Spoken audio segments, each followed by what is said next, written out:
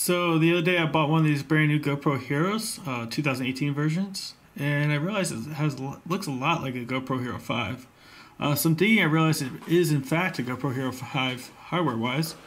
So all I had to do was modify the software just a little bit to load up the Hero 5 software. Now that it did that, it's coming up as a GoPro 2.600 is the Hero 5 software.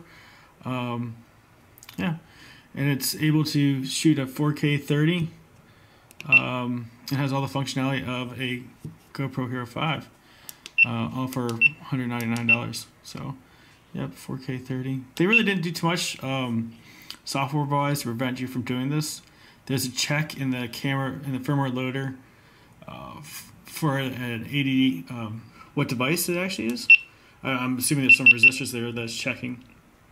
All I did was hard code that, jump over that, load the firmware with the right SDT table, and was able to load the software on there. It's pretty easy. So I'm sure that you'll see a patch coming out soon, but yeah. So it's a $199 camera is now acting like a $299 camera. Thanks.